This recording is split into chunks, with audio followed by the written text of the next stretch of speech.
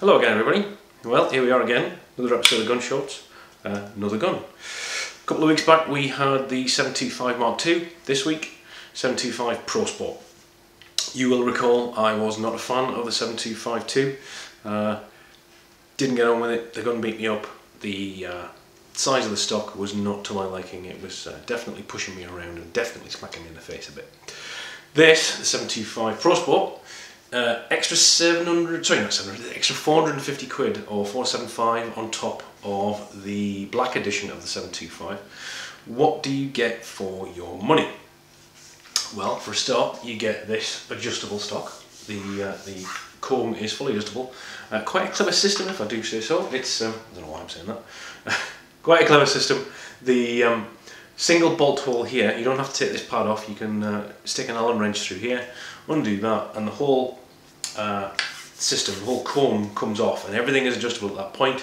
You can pop it back on, set it to the height and the position that you want, to tighten that single bolt back up, and the whole thing locks up again. It's actually really clever.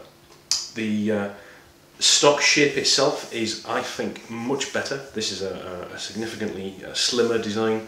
The pistol grip itself is of a better shape, better radius. The palm swell's in a better position. It's just generally a much better design, I think, certainly for me with my size of hands, to shoot. Adjustable trigger, which you already get. Black action, you already get. Matte barrels, I believe the black edition has the non-matte. I prefer the matte, if I'm honest. It's just an aesthetic choice to me. The rib on this thing is quite unusual. It's I believe a new design. It's an 8-12-8 rib with no centre tram line and no mid bead. Actually, it works really well. I got on with it really happily this week when I was shooting it. Took it out at the weekend. Do you know, I was really happy with it. Did, I think, 89 out of 100 on a sport trap. Took it on the sporting layout, was very happy with that too. Again in the 80s. Generally speaking, I've been really happy with it. Genuinely surprised.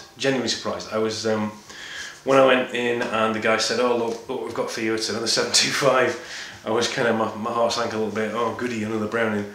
But I'm happy to say that this is a significantly different gun. I don't know what it is, whether it be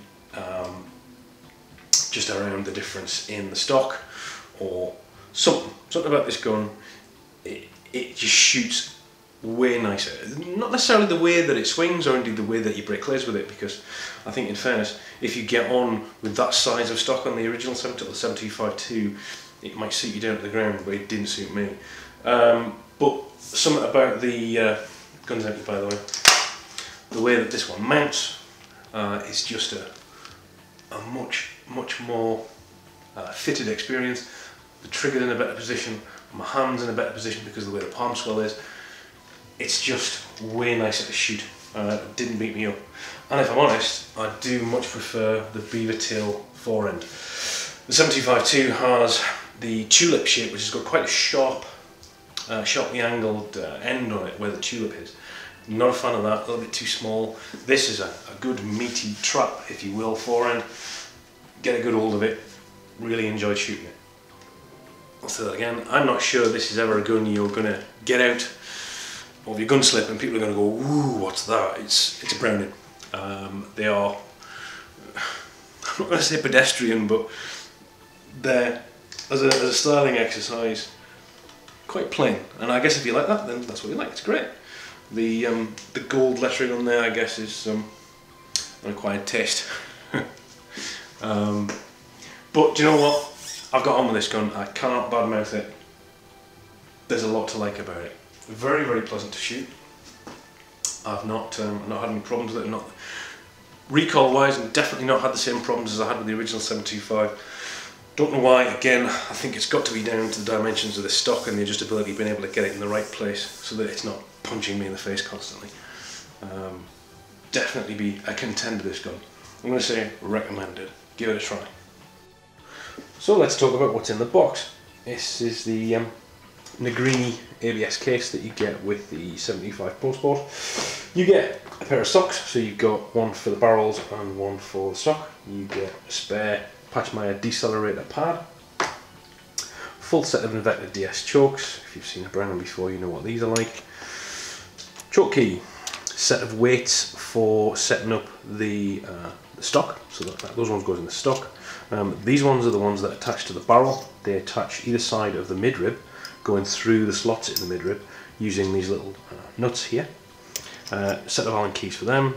Pair of triggers, aside from the gun's currently got the thin one on, so you get a thin one, you get this one which has got a heavy right-handed curve on it, which is the wider one, and then you get another wide one with a knurled face. That's it, it tells you what's in the box. Everything comes quite nicely packaged. That's about it. Oh no, that isn't it. I lie. So what we have here is this rather nifty little container which has a selection of different beads in it. You can switch out the beads, you get some red ones, some green ones and some white ones. So basically you can have whatever colour bead you want. A quick addendum. It turns out on inspection of the data sheet, one of the reasons that this gun is much better at soaking up recoil is the fact that it's a pound heavier than the 725 II. 7.5 for the 725 Mark II, this thing's 8.5 or 8.6. Definitely this is going to be a gun that suits you if you want a heavier setup. Bear in mind as well that you've got all those weights in the stock and in the forend that you, on the barrels, that you can add to the gun to change the balance. This is by far the sort of heavier setup, and definitely something that I think you're going to be more suited to if you like heavy guns, as I do.